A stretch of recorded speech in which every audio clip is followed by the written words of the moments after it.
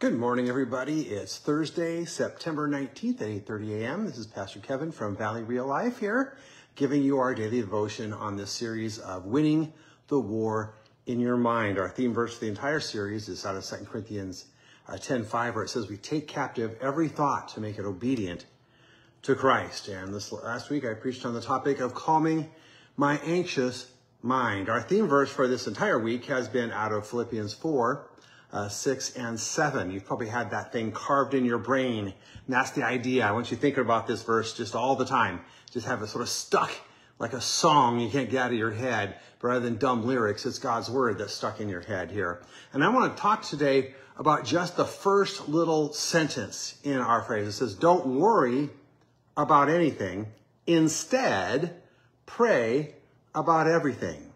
Two words there. Don't worry about anything. Instead, pray about everything. Talk about that first word, anything. You've heard that phrase, don't sweat the small stuff. The implication there, of course, is that I'm saving my sweat for the big stuff, that I won't worry about little things because I've got big things that I want to worry about. Well, this verse doesn't tell us to approach life that way. It says, don't worry about anything. It doesn't say don't worry about the small stuff. It says don't worry about anything. See, there's nothing too big in your life that God can't handle. Small or big or huge is not too big for God. So there's nothing in your life that's too big a worry for God to handle. Don't worry about anything. Instead, pray about everything. Just like there's nothing too big for God to handle, there's nothing too small in your life for him to care about. The mundane, average, everyday kind of stuff you deal with that seems so trivial and normal to you, your Heavenly Father knows about those things and cares about those things.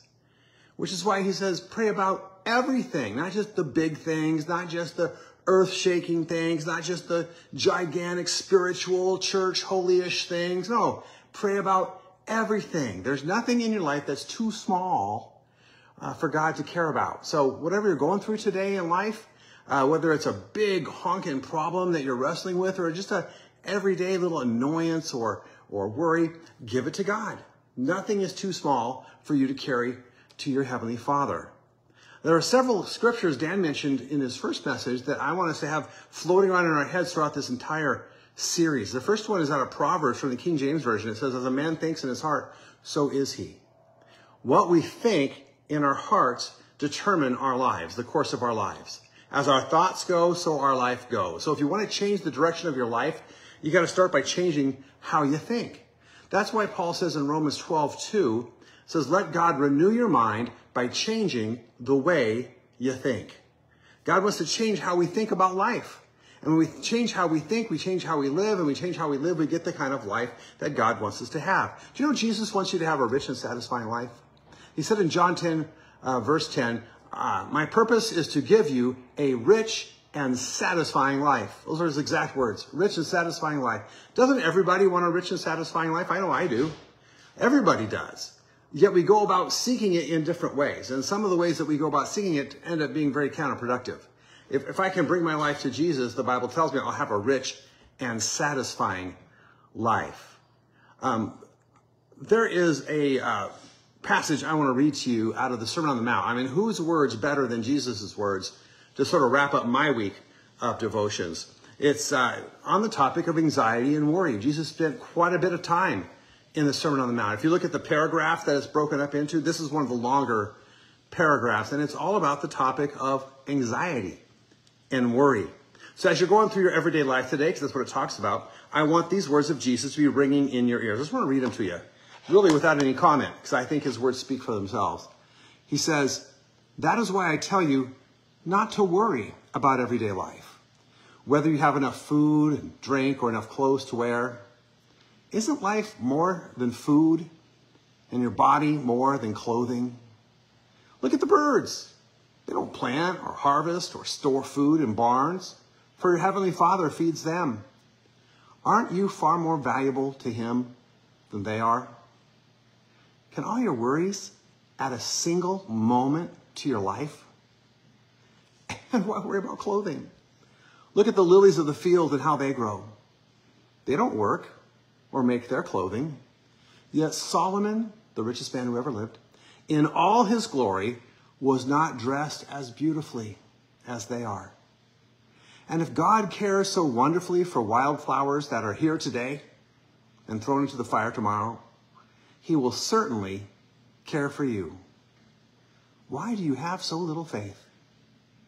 So don't worry about these things saying, what will we eat? What will we drink? What will we wear? These things dominate the thoughts of unbelievers, yet your Heavenly Father already knows all your needs. Seek the kingdom of God above all else and live righteously, and he will give you everything you need. So don't worry about tomorrow, for tomorrow will bring its own worries. Today's trouble is enough for today. Hope these words will just sort of resonate with you today as you go about your day. And when you have those anxious thoughts that pop into your mind, think about these words of Jesus. God cares about flowers. He cares about birds. If he cares about those things, he certainly cares about you. He knows all about you. He loves you. He cares for you, which is why the Bible tells us in 2 Peter to cast all our anxieties, cast all our worries, cast all our cares upon him, for he cares for you.